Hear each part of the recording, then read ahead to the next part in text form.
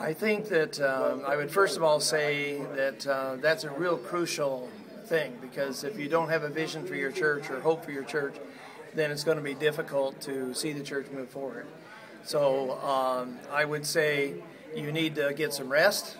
You need to get away from the church and give yourself some space and time to think without being at the church building.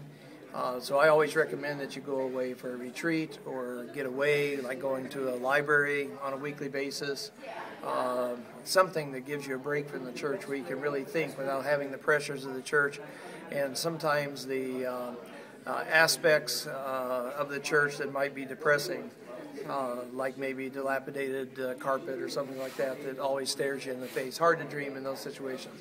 So I think number one, you get rest because you can't dream if you're tired. They should probably study Elisha after his battle at Mount Carmel because he was tired. He had the rest, he had to eat before God gave him courage and the ability to see the future again. And I think a lot of pastors need that break to dream. But I would say to pastors, if you rest and you get away from the church and you think about the future and God doesn't give you a passion and dream for that particular church for the future, then that's probably a sign it's time to go. Yeah, and to go to another ministry or church where you do have a vision and a dream.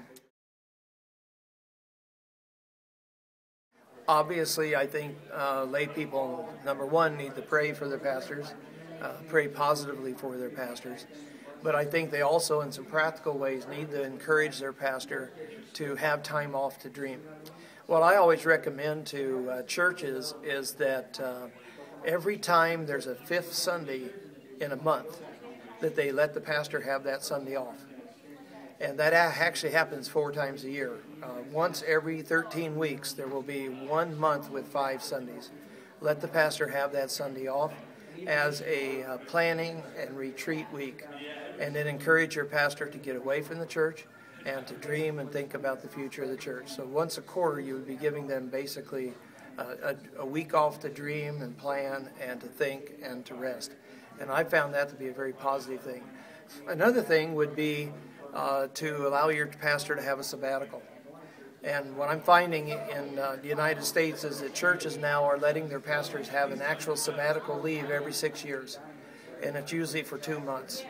And that's over and above their normal vacation time. They actually get an extra 2 months off as a sabbatical.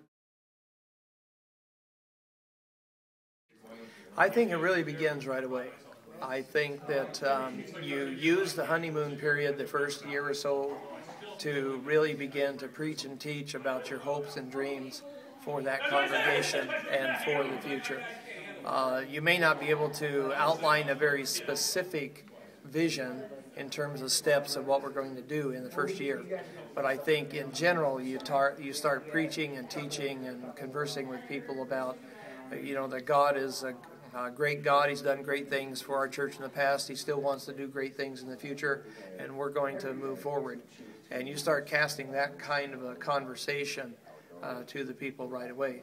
And then during the first year, you ask a lot of questions. You find out what the needs are in the community, what the passions of the people are, what the gifting of the people are, and you formulate a more specific vision probably towards the end of the first year that you begin sharing in the second year. We do. All they have to go to is www.churchgrowthnetwork.com. Church Growth Network would all be one word, .com. There's free resources there. There's a blog there. A lot of free articles and things like that people could find helpful, I'm sure.